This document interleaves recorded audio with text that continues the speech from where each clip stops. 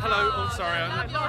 Laurel and Hardy Podcast. Hello. Doing all right? Yeah, I'm all right. So, first of all, congratulations on the film. It looks Thanks. great. I haven't seen it yet, so I don't know. You could be lying. Yeah, well, it could be. Are you guys happy? I'm not. Yeah, it's great. Well, that's, that's important. So tell us your character, first of all, for Laurel Hardy fans and people not fans of Laurel and Hardy, who he is and what role he plays. He's called Bernard Delphon, Lord Delphon. He was kind of an impresario, theatrical impresario who ran London's West End for about sort of 50, 60 years. And he took Laurel and Hardy around the country on this tour, 1953, and he was their sort of UK producer, effectively. So he's on the road with them.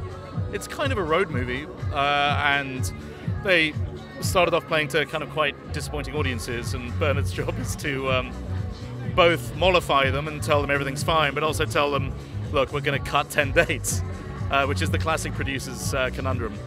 But So what did Laurel and Hardy mean to you personally? What's your earliest memory? I was probably like you guys. I was a member of the Sons of the Desert from the age of about 10 to 14. I went to conventions. I got all the stuff. I watched all the movies.